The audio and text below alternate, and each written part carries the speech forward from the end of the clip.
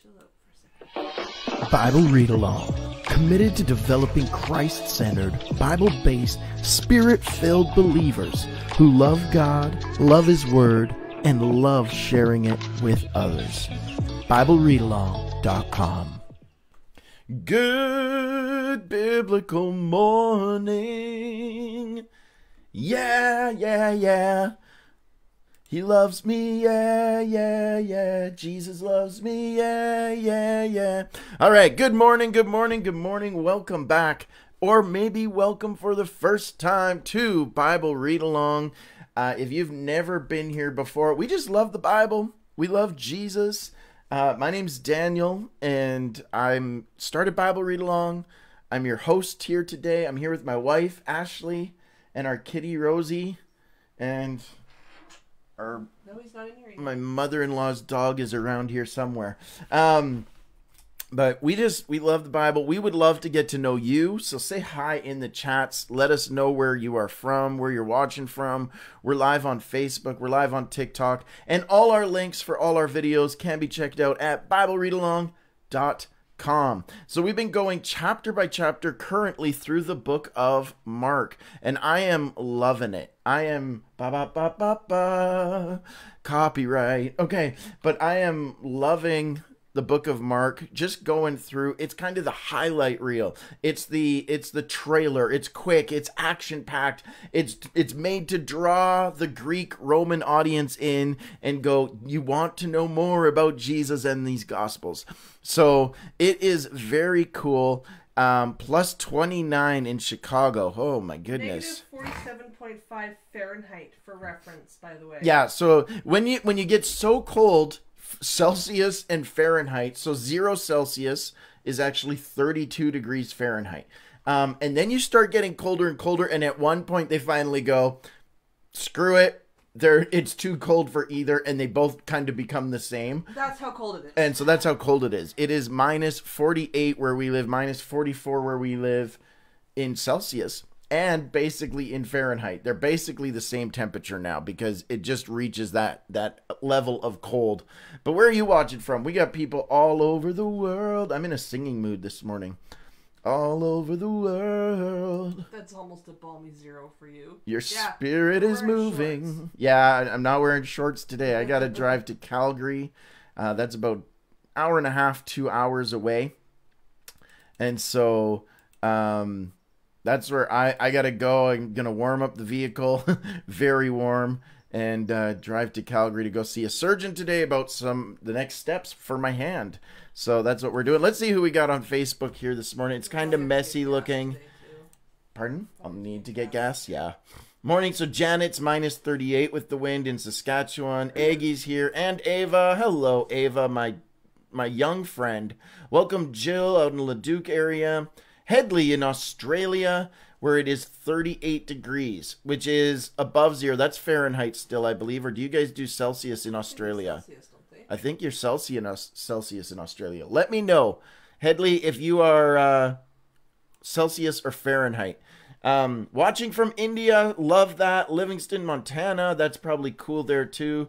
I'm talking Celsius. Oh, 38 degrees Celsius. Yeah, that's summer weather. Oh, yeah. That is that is about. our hottest days in the summer is 38. We don't have killer spiders though. So. Yeah, but we also don't have spiders as big as your face.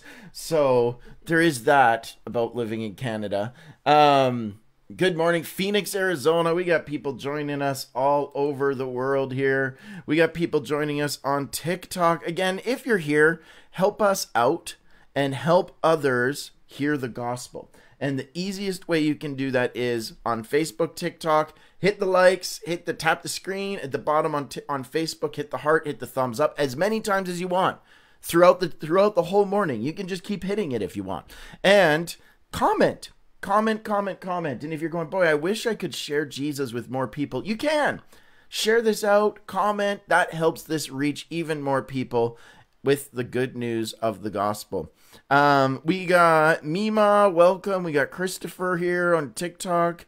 My wife's in the chat there. Jacob from F Cubed Podcast. Awesome. Thank you for coming over. That's who we got. And that's who we are. So let's pray and dive into God's word today. little bit different structure, but I would encourage you today, grab a Bible.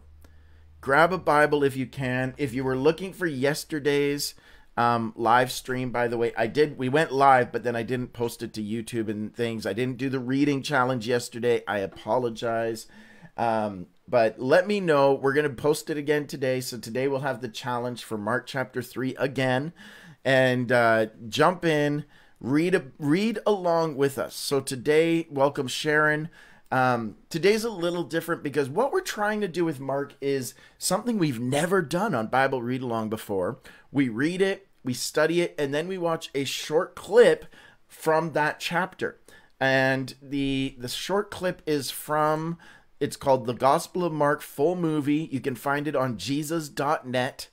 Jesus.net is the YouTube channel. I'm assuming that's their website as well. The Gospel of Mark Full Movie, Jesus.net. And so we're watching it chapter by chapter after we explain it. So today we will be watching chapter 3. But I want to encourage you, grab your Bible and read along. 4. No, we're on 3 today. Because I've already, we're on 3.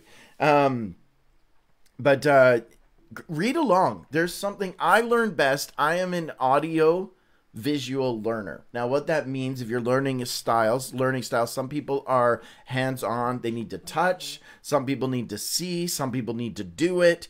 The best way for me to learn scripture and to actually memorize scripture is audio visual. And so what does that mean? It means I hear it and I see it. And when you hear it and read it at the same time, they teach people to study this way in universities as well.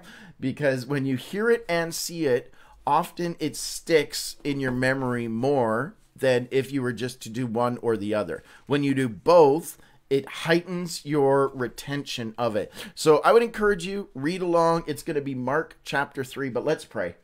Let's pray. It's a small one. It wasn't when I preached it yesterday, but today it'll be only, today's just the video. So you're doing the reading first and then the video. Yes. That's why I thought we were on chapter 4. Yeah. So, Lord, thank you so much. So much. Thank you so much. Wherever you are, just take a moment in your heart, your mind. What are you thankful for? God, thank you. We come with praise and thanksgiving today. We come ready to learn your word. We come expecting to meet with you and to have you meet with us and speak through your word. Lord, build this community, build us as individuals, change us, transform us to be Bible-based, Christ-centered, Spirit-filled believers that are not ashamed to share the gospel with as many as we can. In Jesus' mighty name, amen. Amen. All right, welcome, Sarah, Claire. All right, let's get ready. So this is the Gospel of Mark, chapter 3. And let me see if I can do this right, because I want it to look good on TikTok as well. Not just Facebook. Your phone's dying? Okay, turn this on. There we go. Okay, so now on Facebook and later on YouTube things, you should see me in the corner and the video. And let's see if we can make this bigger on TikTok. There we go. I think we're looking good everywhere. Here we go. Let's dive in. I want to encourage you, read along. Grab the Bible. This is in the NIV version. Read along. What? I know, I'm sorry. I'm touching my nose today. I'm stuffed up.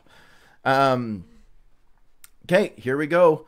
And I'm probably going to talk a little bit over it. And the only reason I'm doing that is so that we don't get any type of strikes on any of the channels. So if I cut in or pause it, that's why. I'm hoping to reduce that if we have any issues.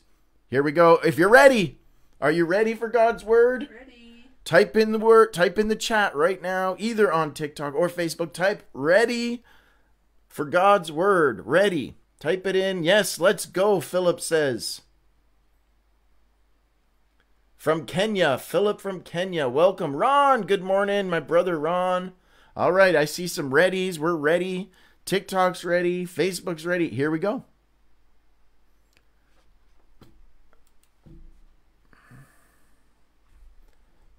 Turn the volume up.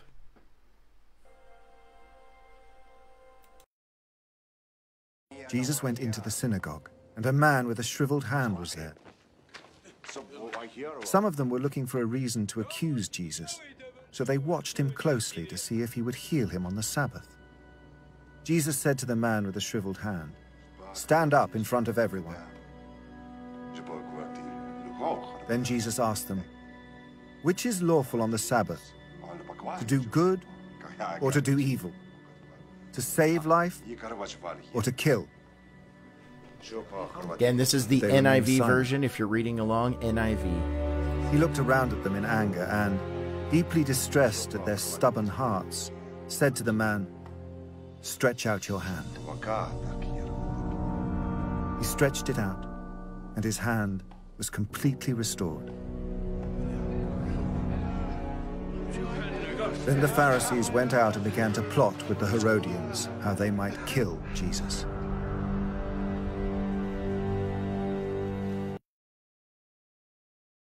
Pause here for just a second. Again, we're just reading Mark 3 NIV version. I encourage you to read along. We've already talked about this more in depth yesterday. And yesterday we really went into the spirit of the religious spirit. Now, religion is not a bad word, but religious spirit is a bad thing. And we went in, we broke down some of what happens there. Go back and watch it if you haven't already. It will be available on all platforms today. Jesus withdrew with his disciples to the lake, and a large crowd from Galilee followed. When they heard about all he was doing, many people came to him from Judea, Jerusalem, Idumea, and the regions across the Jordan and around Tyre and Sidon. Because of the crowd, he told his disciples to have a small boat ready for him, to keep the people from crowding him, for he had healed many, so that those with diseases were pushing forward to touch him. Whenever the impure spirits saw him, they fell down before him and cried out, "You are the Son of God!" But he gave them strict orders not to tell others about him.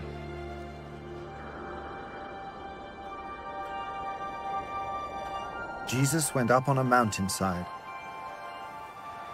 and called to him those he wanted, and they came to him. He appointed 12 that they might be with him and that he might send them out to preach and to have authority to drive out demons.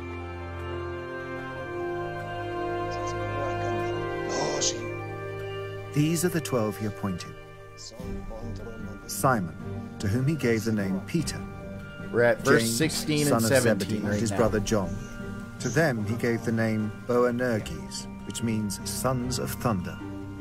Andrew, Philip, Bartholomew, Matthew, Thomas, James, son of Alphaeus, Thaddeus, Simon the Zealot,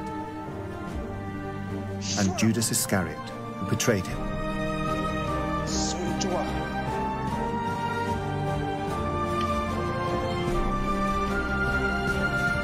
We're in Mark chapter 3. We're going to be reading verse 20 now. Mark 3, verse 20.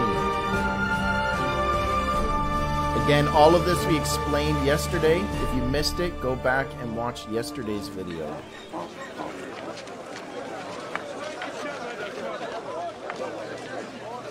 Then Jesus entered a house, and again a crowd gathered, so that he and his disciples were not even able to eat. When his family heard about this, they went to take charge of him, for they said, "He is out of his mind."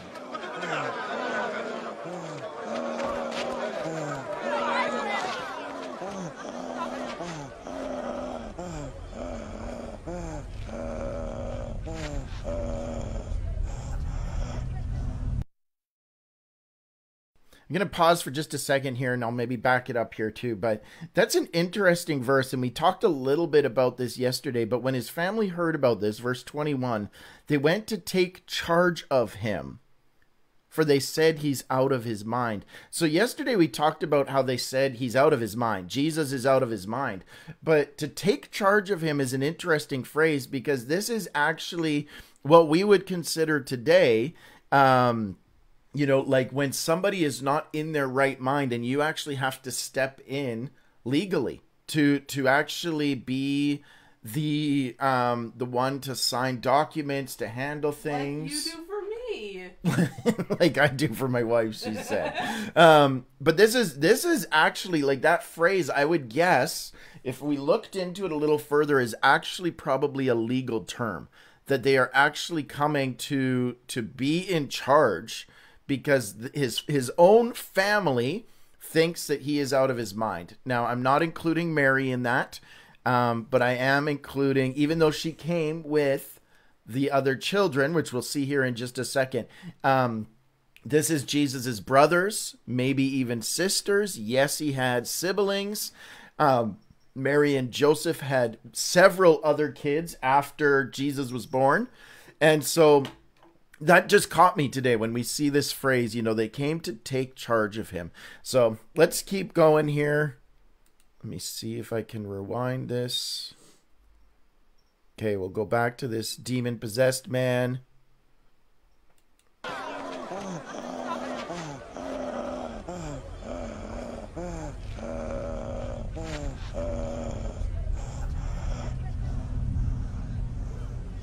And the teachers of the law who came down from Jerusalem said, "He is possessed by Beelzebul. By the prince of demons, he is driving out demons." So Jesus called them over to him and began to speak to them in parables. How can Satan drive out Satan? If a kingdom is divided against itself, that kingdom cannot stand. If a house is divided against itself, that house cannot stand. And if Satan opposes himself and is divided, he cannot stand. His end has come.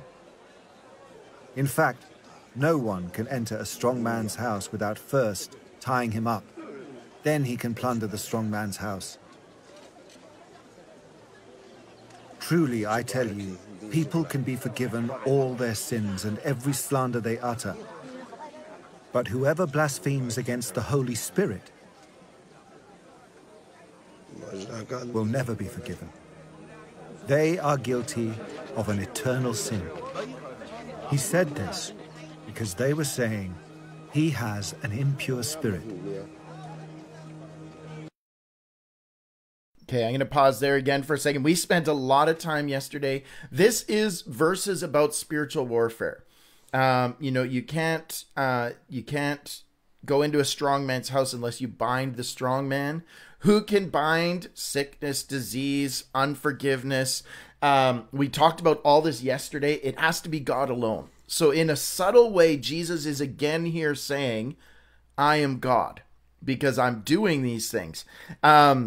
We also spent a little bit of time yesterday talking about blasphemy of the Holy Spirit and what does that mean? Because blasphemy of the Holy Spirit is not just saying he has a demon or the Holy Spirit's not the Spirit of God, or that is not blasphemy of the Holy Spirit, in my opinion. You will need to go look this up for yourself and find out more. But I base my understanding on these scriptures, also on Hebrews 6, where we read through yesterday a pretty big list of what you have to experience. And then if you turn away from Jesus still, after you've experienced, and we're talking like they talk about the foundations of forgiveness, baptism, laying on of hands, the resurrection of the dead, tasting of the heavenly gift, things to come. You've partaken in the Spirit of God. And if you still turn your back, there is no forgiveness for you. I believe that is the only thing that is unforgivable, which is called blasphemy of the Holy Spirit, which is it's not an accident. It's not one-time thing that you say. It is knowing who Jesus is, and I would even say in some degree of fullness, and still going, I willingly choose to ignore the truth.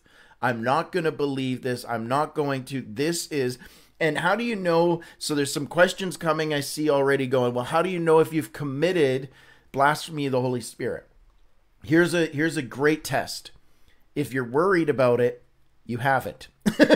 Because if you have truly committed blasphemy of the Holy Spirit, which is, as Claire just said in the chat, denial of God. If you have truly committed this, you will willingly, intentionally fight against God. It actually pairs, I'm getting too deep, but it pairs with a spirit of the Antichrist. The Antichrist spirit that is anti-God, anti-Jesus, anti the things of God. And so if you're worried you've done it, that actually shows conviction. Lord, convict me of wrong. I'm worried. I've said this. It shows you can still repent. If you could not repent, you wouldn't even be convicted of it. So that's why I'm saying that. This chapter is almost done. Let's finish it up here.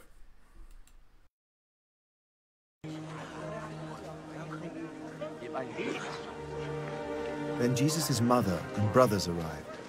Standing outside, they sent someone in to call him. A crowd was sitting around him, and they told him, "Your mother and brothers are outside looking for you." "Who are my mother and my brothers?" he asked.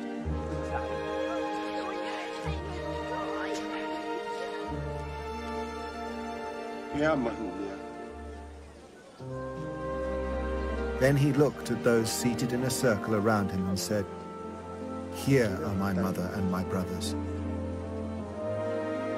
Whoever does God's will is my brother and sister and mother."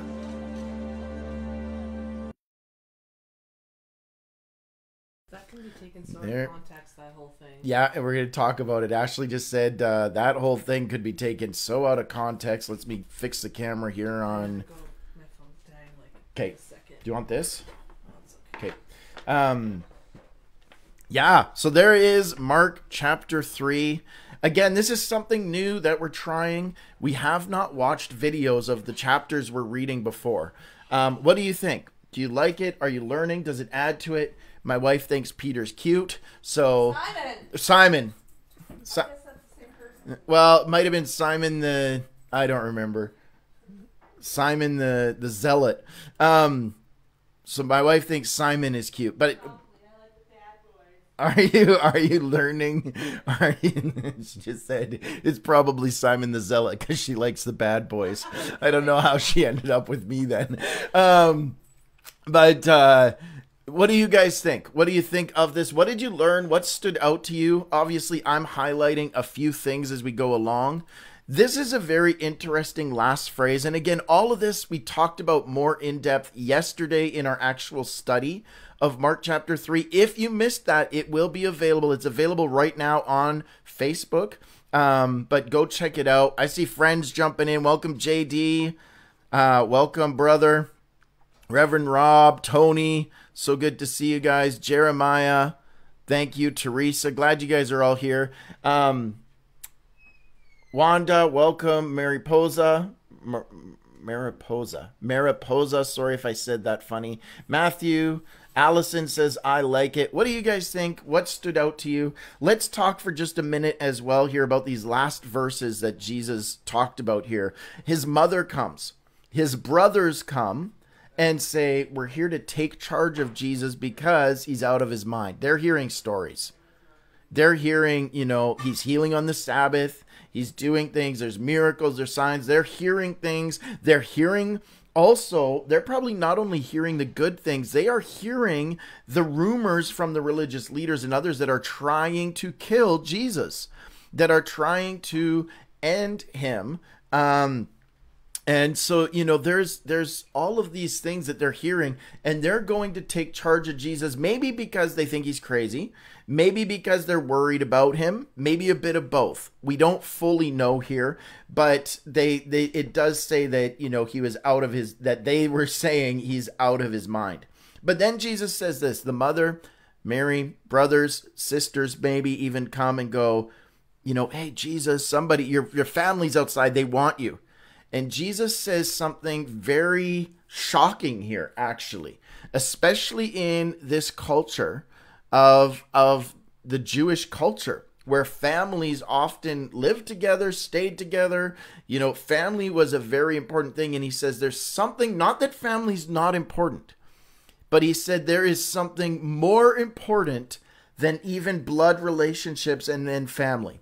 There is something more important. There is something of greater value. There is something of a higher importance. Now, does that mean do not have connection and relationship with your family? No, but it means put the right things first. And he looks around and he says, who's my mother? Who's my brother? Who are my sisters? Those who do God's will. Those who do God's will. These are, in my own life, I'll just be very honest here. In my own life, this has caused issues. This has caused troubles. Because there were times when my own family would go, how dare you? You're not, how come you're not here? You're always at the church. You're always reading your Bible. You're always, so all of these things. And I said, yes, because that's the priority.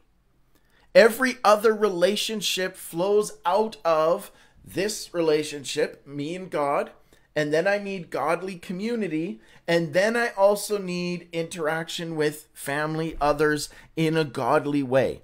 So this to me is just very interesting. What do you think? This is a hard one for many to swallow, especially if you have a tight family or you want a tight family. This can be a tough thing, but to me, it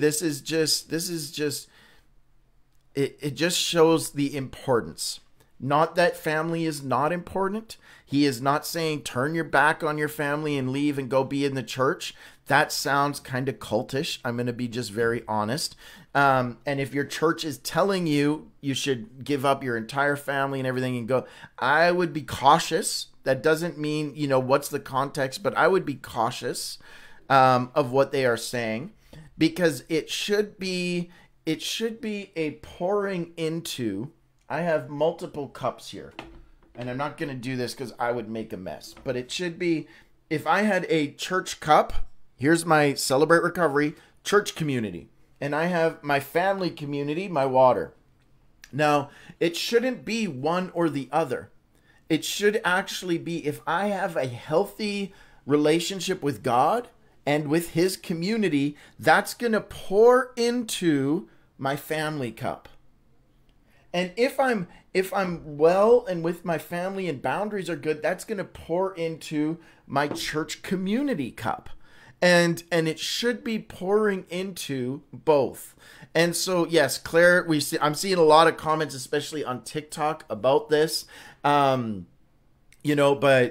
I was at a Celebrate Recovery event last night, and then we're going to talk about comments. But I was at a Celebrate Recovery event last night talking to someone, and we ended up talking about treatment centers and different things. And one of the things we said, it's so hard, your environment, who you're around. Wow, we get into a treatment center, we maybe have struggled with addiction, and we're finally breaking that. Yay! You surround yourself with the right people. Same with even not addiction. Let's use another. People go to Bible college. People go to church. People go and they act so different, and it brings life, and they're around a community that begins to change them. Then the problem is when they get released, they get out, they're out of jail, out of a treatment center, out of a church environment, out of the camp life, out of Bible college, they go back to the same environment that was corrupting and corroding their values, their thoughts as they were living in before, their behaviors. Who we have around us is so important. And thank God, when blood family serves Jesus, there's no greater joy, because now that blood family becomes the church family that you are doing life with. I am so grateful that my wife and I serve Jesus together. It is a miracle. It's amazing. There's no other way that I would want to do ministry than serving with her. and we serve each other, but it helps our relationship. It also helps us grow spiritually. And that's all that Jesus was saying. He's not saying here, and Jesus says this a few times. There's a few, unless you hate your mother and your brother and follow me. This was not saying go hate people. This was saying in comparison, this is often how they talked. This was often the style of writing.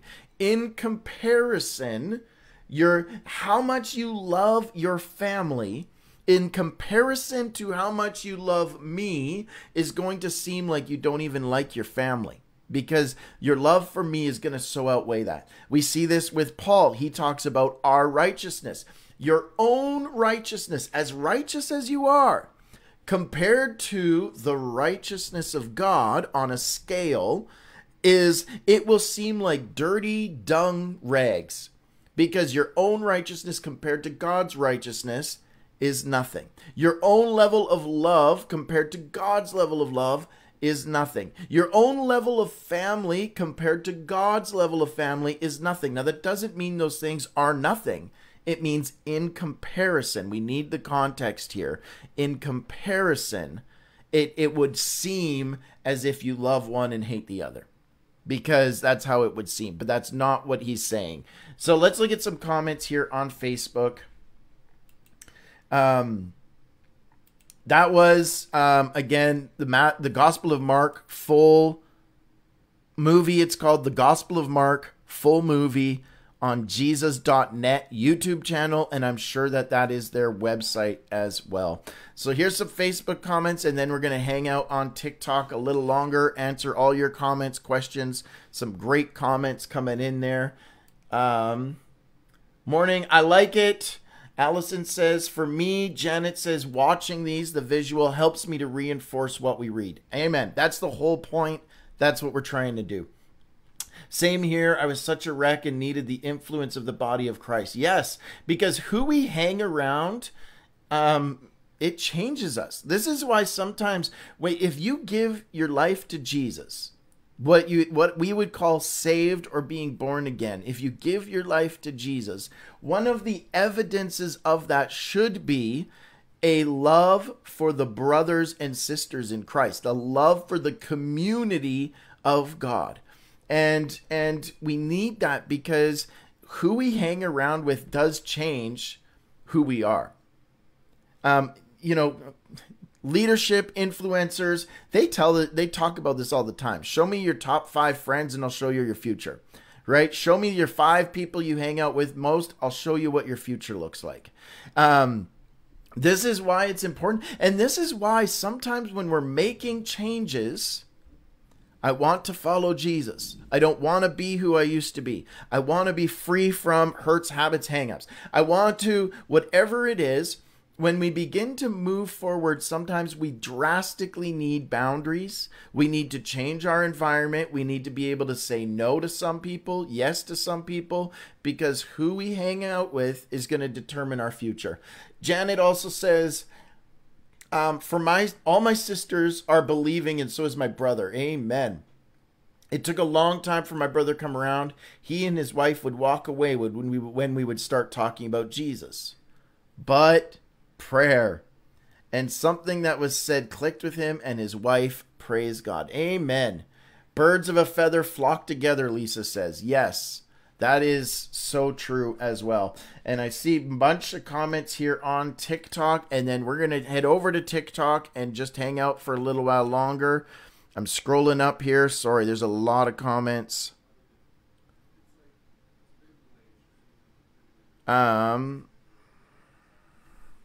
Sorry, I'm just making sure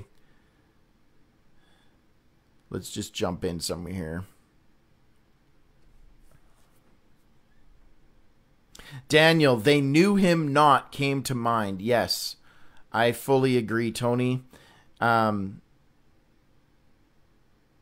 Yeah, prayers for my mom, dad, and brother. Amen. We just pray. And we see here, like, if you have unsaved family, keep praying. Sharon says she struggles with this concept, with family versus church community. Claire says honor your parents. Now, honor your parents does not mean you just blindly obey and do what they say. might step on some toes here. Honor is a heart position that says, I honor them, I'm grateful, I'm going to bless them. It doesn't mean you always agree with what they are saying, and hopefully when you disagree, you can disagree with righteousness, doing this in a right way. So I just want to throw that in there. I know that's not what you're saying, Claire, but sometimes it can come across, we say that, well, I'll just honor your parents. That's the Lord's command. It is. You're absolutely right, but we have to define what honor is. And honor does not mean not having boundaries if they're toxic or harmful.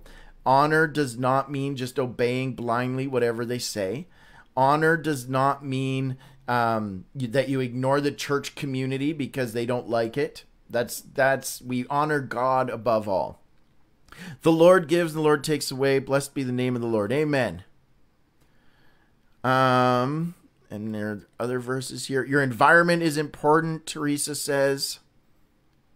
Thankful for church family, Claire says. What if your family is the toxic ones, specifically parents? Very simple, Sharon. I believe in boundaries. Boundaries are needed.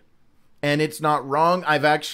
We highlight when Jesus has boundaries in here quite often. I would even say in this chapter, Mark chapter 3, Jesus had some boundaries.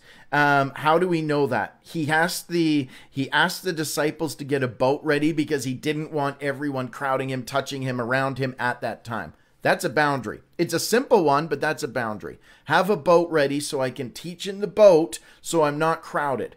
This is a boundary. If I need to teach the gospel, this is what we need to prepare for me to teach the kingdom properly. He had a boundary with his parents and with Mary and his brothers and sisters. They came to the door. He didn't just run off. He said, I'm here. I'm going to finish. We're talking. Now, did Jesus love his parents? Yes, he loved Mary, he loved Joseph, he loved his brothers. One later became a disciple, wrote the book of James. Like, this isn't that he didn't love his parents, but he had boundaries there. So I even see in the life of Jesus, boundaries being shown all the time. So if people are toxic, if they are corrupting you, if it is a bad environment for you, there may need to be some boundaries. Now, Henry Cloud does have some great books, Gina just said, and movies on boundaries. You can find them on YouTube. Boundaries.me is his website for that as well. There's a 6-minute video that talks about how to have boundaries. And in there, he talks about boundaries are not a wall. So even setting healthy boundaries have a gate that says, hey, if these boundaries are honored, I open up and we come in, we connect. Now, if they're unhealthy, the gate begins to shut, right? And so boundaries does not mean, again, this is that I'm not going to just ignore, cut them off, we're done, division. That's not healthy boundaries. You're doing boundaries wrong. You might be protecting yourself, but you are not healthily doing boundaries. Teresa, I'm thankful for my church family.